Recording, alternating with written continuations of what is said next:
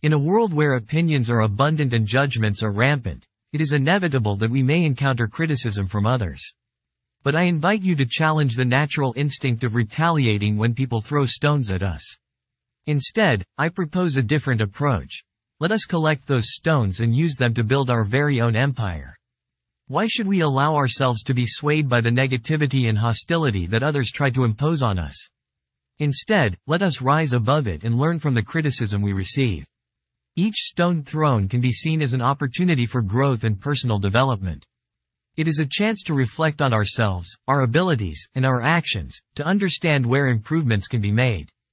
Imagine for a moment a world where we don't respond to stones with more stones, but rather with empathy and understanding. We can use the knowledge gained from criticism to build an empire of self-improvement.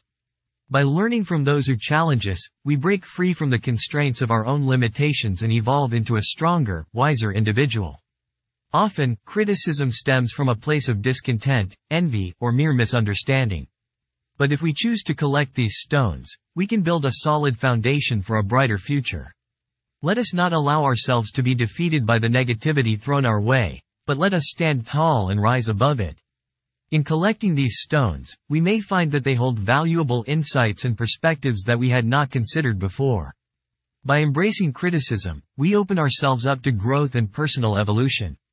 Each stone collected is a piece of wisdom added to our empire, shaping us into better versions of ourselves. But remember, building an empire takes time, patience, and resilience. It is not an overnight journey, nor is it without its challenges. We must be willing to accept the stones that come our way, even when they hurt or discourage us. We must have the strength to persevere, to dust ourselves off, and continue on our path towards greatness. So, do not be disheartened by the stones that may be thrown at you. Instead, gather each one with open arms and a grateful heart. Use them to construct a powerful empire of personal growth, resilience, and understanding. Let us prove that we are not defined by the stones thrown at us, but by our relentless spirit to rise above them. In conclusion, embrace criticism, for it is an opportunity for growth and self-improvement. Let us be the architects of our own empire, built upon the stones thrown at us.